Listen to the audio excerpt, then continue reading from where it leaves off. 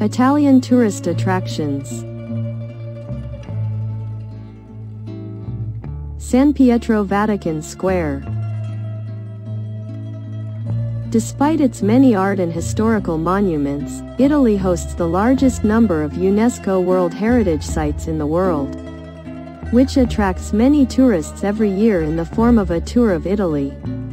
By going to this country, you can visit the sites of Rome, such as St. Peter's Square and the Vatican Museum, which contain unique works. If you want to experience different moments during your trip to Italy and make a memorable day for yourself, we suggest that you visit St.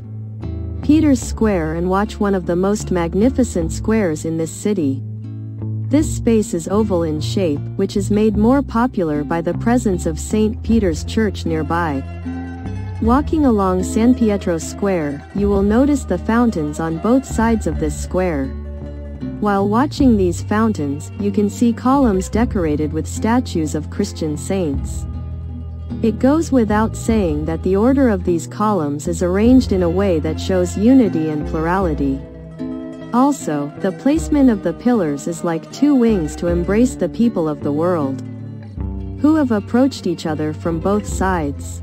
When you enter the Vatican City of Rome, the first thing you see is St. Peter's Square, a field with a length of 340 meters and a width of 240 meters, which is considered one of the largest public spaces in the world. While exploring in the center of San Pietro Square, you will come across another column that has a pyramidal shape with a height of 25 meters.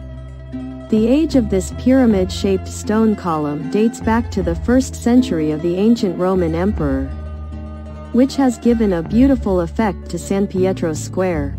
In the past, this square was the first large open space in the city, which is currently one of the most spectacular tourist spots in Rome. If you want to travel to Italy, put visiting San Pietro Square at the top of your sightseeing list, because you can see many attractions in this square. If you have ever traveled to Italy, share your travel experience with us.